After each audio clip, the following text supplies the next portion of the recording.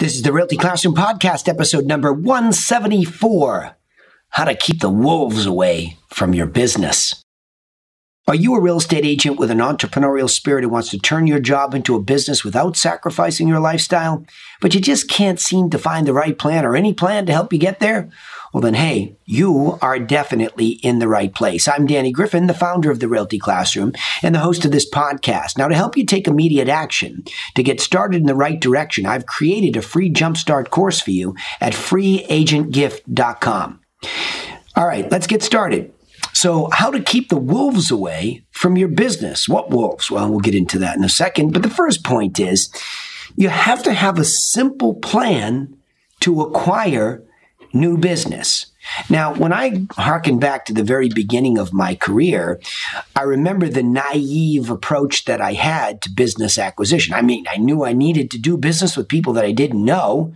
That's the first thing that I think is the big mistake in this business, is that when agents go to a brokerage, that brokerage tells them, hey, let's just focus on your sphere. There's nothing wrong with that. And it's smart. But my best advice to myself back then, thinking from this perspective today, is you, Danny, need to learn how to do business with sellers who have the listings that you want to list that you don't know. And you can't rely on your sphere of influence to be a middle person to help you do that. That might be a nice bonus when that happens, but you need to figure out how to do business in that area. Think about it.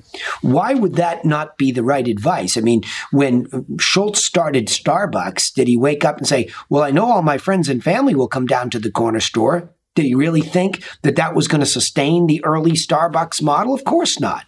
He knew that he needed to provide a product that would attract people he didn't know and have them recur with that business. So it's the same business principle. We must learn to acquire new business, period. That's true for any kind of business, but especially ours. So that leads to the second point here. In that case, think about, let's go back to a Starbucks analogy. What do they need to do? Well, they need to get coffee beans. They need to source coffee beans. That's what they do. They have to go around the world to find and source the best coffee beans that they can so that they can make their product here. Well, what do we need to do? What's our equivalent of coffee beans? We need listings. That's what we need. And I know a lot of you might push back and say, well, I'm new and I'm just going to do buyers. Okay, well, good. Wait in line for somebody like me to go get the listing. And then essentially you can go to work for me. And I love that. Feel free, bring your buyers to that listing. But I want to teach you all, don't wait for somebody else to acquire the coffee beans, AKA the listings. Have a simple plan to acquire sellers first. And then buyers. Now, again, this is more strategic thinking. Of course, if you have your license and you're good at acquiring buyers, that's great. But I've seen more top producers not think this way. And the next thing you know, that they want to expand and they don't want to sell anymore themselves. They want to grow a business, they think. And they go out and they get all these internet buyer leads and they pawn them off to a buyer's agent, quote unquote, and they split the money and off they go. Well, all of a sudden, what does that have to do with acquiring listings? What does that have to do with getting the coffee beans? Nothing. It's one part of the business and a very important part. But think about this.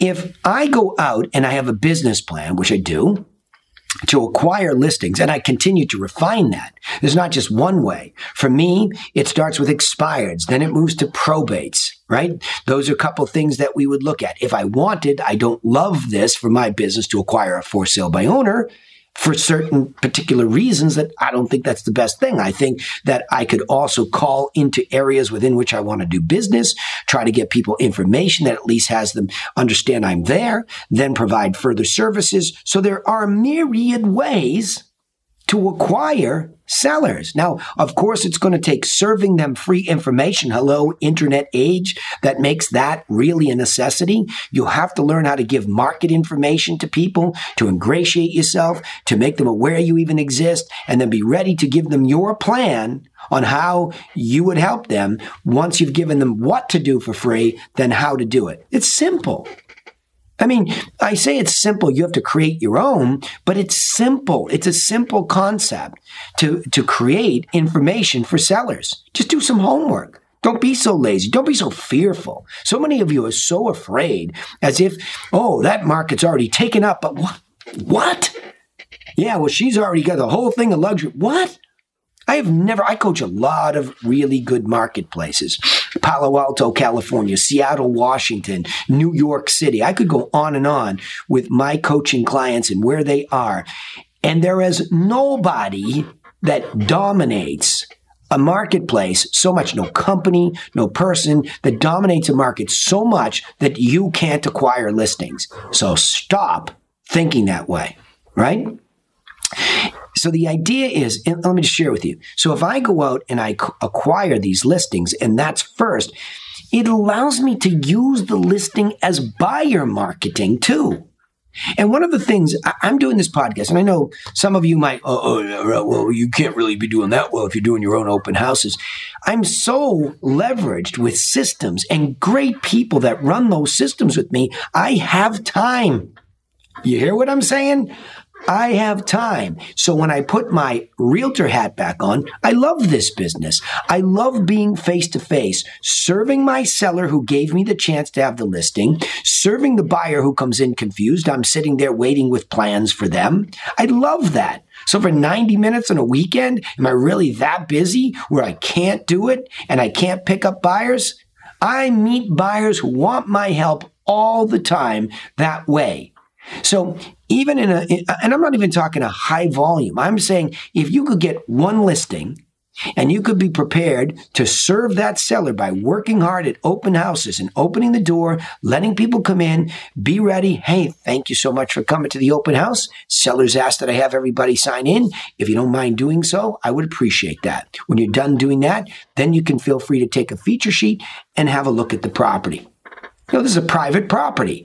I'm going to tell you how you can come in here and visit. It's not just free for all. It's my open house. It's my seller's home. Those are the rules of my game. Now, I glance down and see that on my sheet, you didn't mention that you have a realtor. So here I use this listings acquisition to find out if somebody's unencumbered, they don't have a buyer's agent, and they'd like to maybe get some more information. Not work with me yet. I'm not jumping up and down. Hey, who you working with? No. Hey, are you folks looking for yourselves? Yes, we are. How's it going? That's a little bit rugged. Yeah, I see you running around looking at your phone. That's pretty tough. You know what? I took some time to put together a buyer package. Here's my plan, a couple of properties that sold, so you can see what the money's buying rather than just running around and see what's for sale. Really? Boom.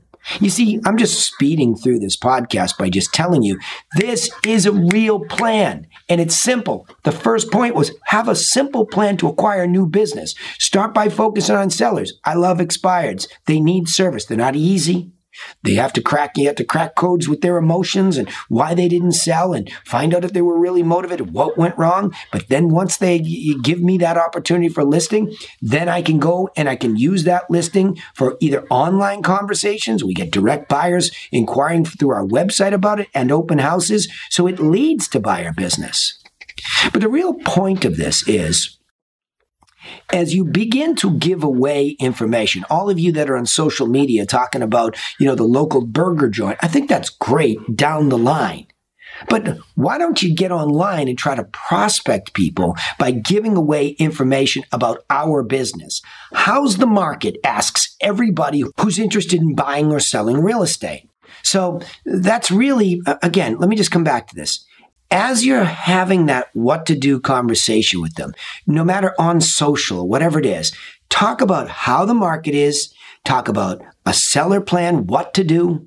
I know, I can't give away my plan, then all my competitors have it. No, it's just a simple plan that you can give to somebody and off it goes, right? So the idea is, as you give forward that information, you are bordering on prospecting.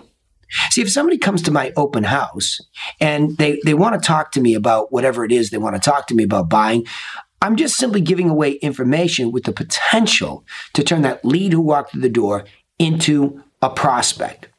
And a prospect has a real why. They have a real motivation on a scale of 1 to 10. They're going to be a 9 to 10 somewhere in the next 12 months. And they want information curated, I went out and found it, organized, and put forward to them. That's my value.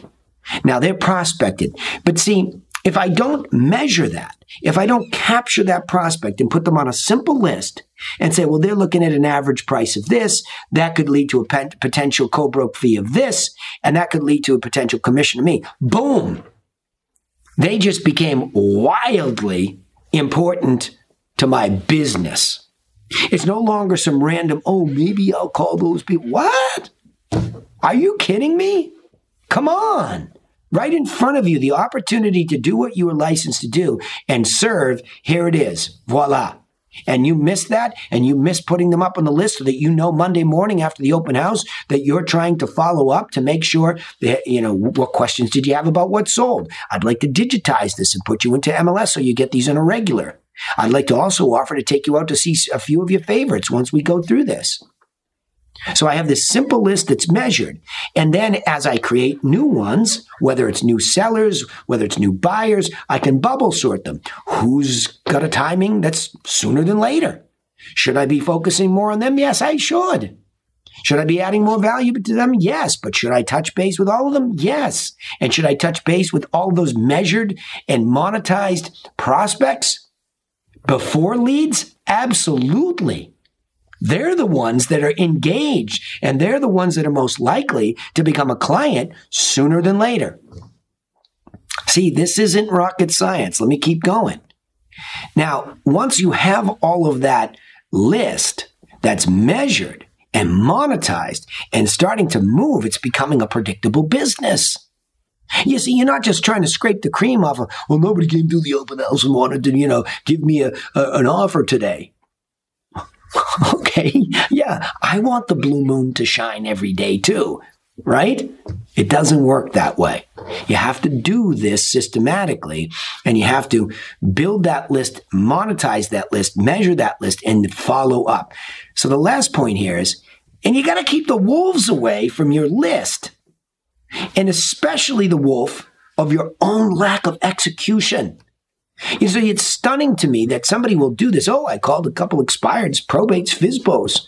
I called a cold call list, and I got somewhere. Great. How's it going every week? I used to do that. Unbelievable.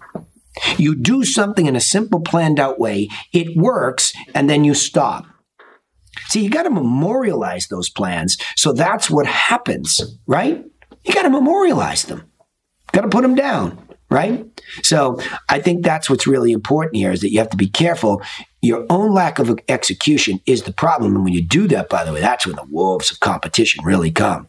Well, I was really getting along with Danny. Oh, how come he bought with somebody else? Because somebody else executed better.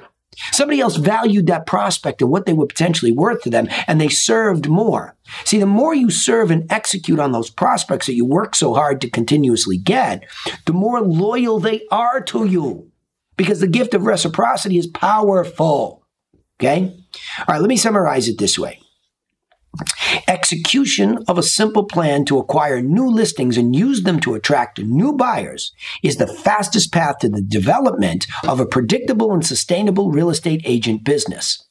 Now, when you begin a new relationship, you're in the act of prospecting or creating a prospective client. If you would simply build a list of those prospects and measure their potential monetary value to your business, you'd be more likely to keep the wolves away, the wolves of competition, your own laziness, because you'd appreciate them more, you'd be working harder. Got it? Got it. Remember, you can take immediate action and get started in the right direction with our free, simple business plan that's waiting for you at freeagentgift.com. So a lot of what I talk about is already laid out for you. Also, don't forget to subscribe to the podcast on iTunes, Spotify, or wherever you listen so that you don't miss out on any of these insights each time we upload. We also broadcast our live sales training calls on Facebook and YouTube every Friday at 1 o'clock. You can actually see how we coach people to speak to people and new business development, right? Really powerful. What are you doing every day? Lean in. Where are you? Eavesdrop. So remember, you can turn on your page and channel notifications for the Realty Classroom, and you won't miss the reminders. We'd also appreciate it, of course, if you'd share the content with other people that need this kind of help. But remember this, and we sign off the same way every week. Nobody's coming for you. Absolutely nobody is coming for you. Nobody. Not your broker, not your friends, not your family, not even me. I'm here trying to help, but I'm not coming for you to your business to help you. So you got to get working on that business. And of course, I will be here in the next episode to help motivate you to do just that. Thanks.